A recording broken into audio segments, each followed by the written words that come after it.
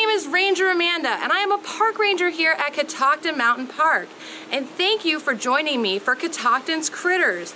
Today we're going to go around and we're going to see some of the signs of fall, because it's that time of year where it's starting to look really beautiful out there.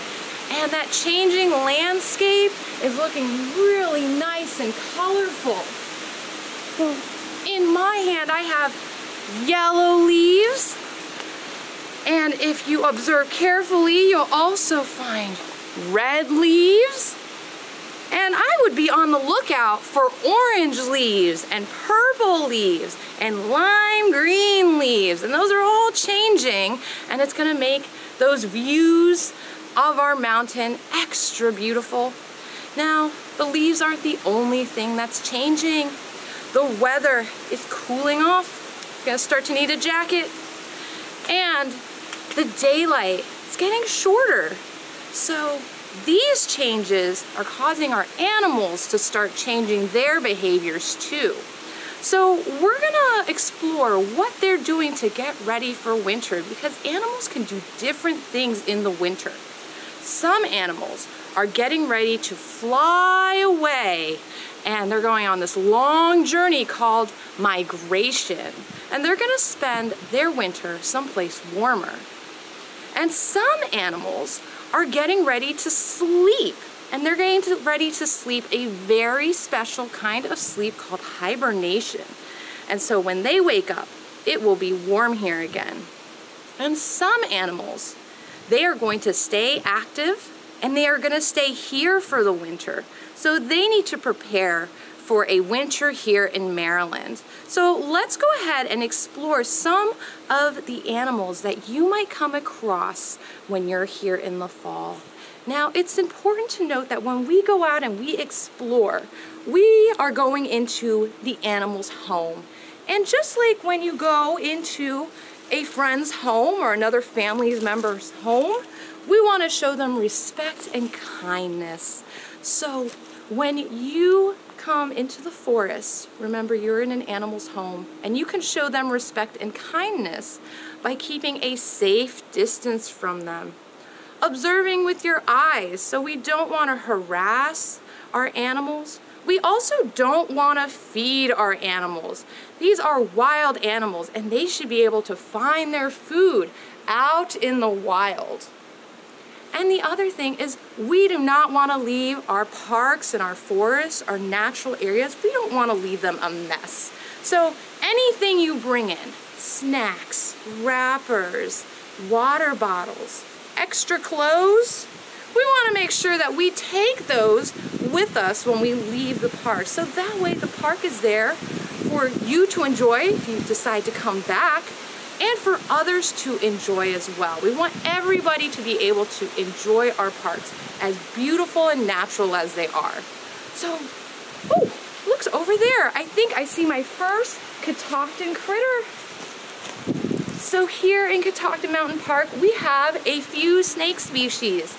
And the two that I see here are non-venomous.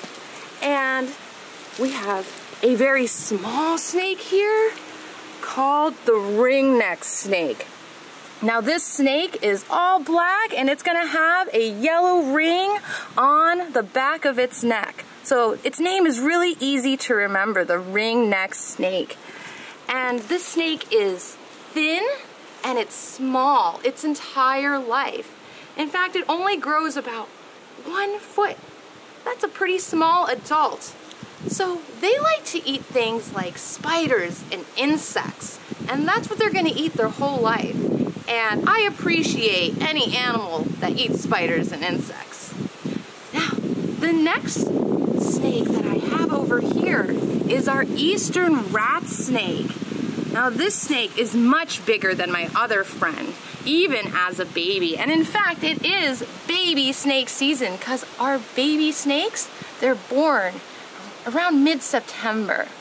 And so they're going to be out exploring the world. They're curious, and baby snakes are often very, very beautiful. So the eastern rat snake is a very beautiful baby snake. In fact, it has a beautiful pattern on it. It's going to be light gray with dark black splotches on it, and it's going to be shiny and very, very beautiful. Now, it does not keep that pattern as a grown-up. As it grows, that pattern is going to fade, it's going to darken, and it's eventually going to fade away and be all black, just like my snake here. And these guys, I also appreciate them because they eat a lot of rodents, and they are very good hunters, and they don't even have any arms and legs to hunt with. So that's pretty amazing that they eat those rodents. And so if I see them, if I see these snakes like I'm looking at them right now, Ranger Amanda is a little bit too close to them. If I saw these snakes in the wild, I would want to step back and give them more room. That way they can decide where they want to go. And if I come across a snake that is basking on a log, just like these guys are basking on a rock, I want to give them plenty of space, and I want to observe with my eyes only. And that's what a good junior ranger would do.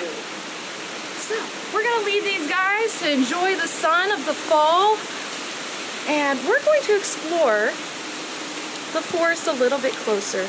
Now, there's a lot of trees in the forest, and there's a special animal that helps plant those trees. In fact, this animal is our biggest tree planter. And can you guess what animal that might be? Well, might be the blue jay. So our blue jay is our biggest tree planter, and that's because they are staying active in the winter. And in order to survive the winter, they're going to need to start putting away food. In fact, they're going to start putting away a lot of acorns. And these food storages that they make, they're called caches. And they're going to create these caches full of acorns and other seeds all throughout the forest. And the reason that they're going to spread them out is because animals like to play finders keepers. So if another animal finds your food stash, or if you find another animal's food stash, you're going to eat it all up. So they prevent that from happening, from all their food disappearing, by spreading it out throughout the forest floor. And they'll visit them as the winters progress to eat their food out of their storage cache. And sometimes, well, they don't visit all of them. Sometimes they forget about all the caches they created, and the acorns that they put in the ground sprout. Yes, these are seeds, and they will sprout into a baby tree, and eventually they will grow up and become these big trees that we see all around us. Now you might be thinking, well, Ranger Amanda, what about the squirrel? I know for a fact that squirrels like acorns, and I also know that they put them in the ground. So you're telling me that squirrels don't plant trees? Actually, yes, I am. They actually really don't plant trees. And the reason for that is because they do an important step before they bury their acorns. See the very tip of this acorn? That's the part that is going to sprout and turn into a baby tree. Now, before the squirrels put them away, they're going to bite off that tip, and then they're going to put them in the ground. And because they've bitten off that tip that is going to sprout into a tree, well, if it's not there, it can't sprout. And that is why they're not the best tree planters, but it does save them from coming back to visit their cache and seeing a baby tree there. So it gives them food all winter long.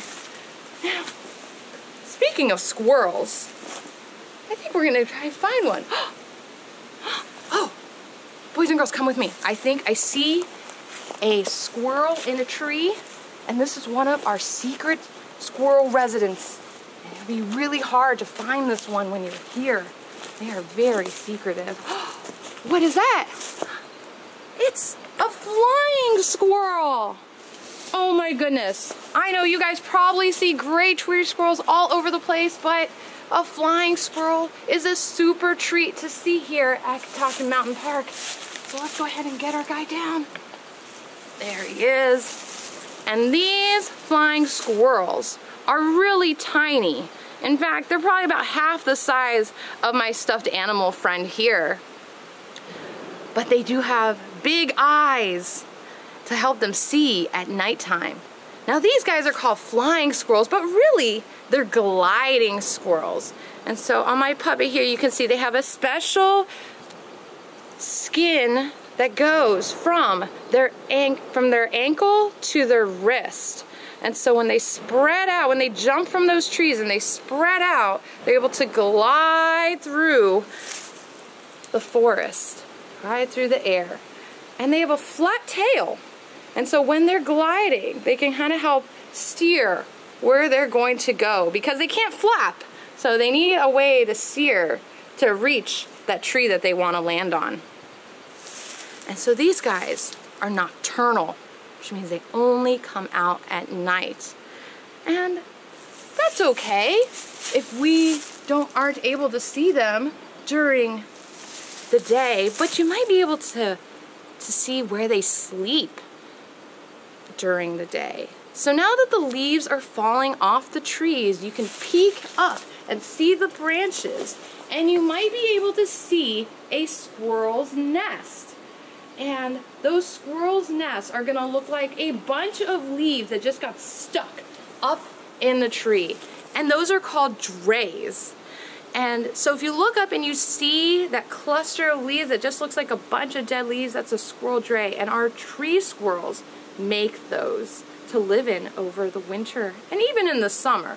But it's very important in the winter because it helps them huddle together to stay warm. And on the outside, it's going to look just like leaves. But on the inside, it's going to have grasses and sticks and other materials that they've put in to help keep it nice and cozy. And then there's even going to be mud in it. That way it's nice and secure. And that way, if that tree blows, the wind blows and it moves around that tree, it's not going to fall. It's going to be nice and secure. And on the inside, it's going to be nice and cozy for our squirrel friends to stay warm during the winter. So I want you guys to put on your cozy clothes, and I want you to come out to the forest. I want you guys to come out to Catoctin Mountain Park and see the beauty of the fall. And I want you guys to hopefully get out there with your observation eyes and see if you can spot a Catoctin critter. I'll see you next time. See you later.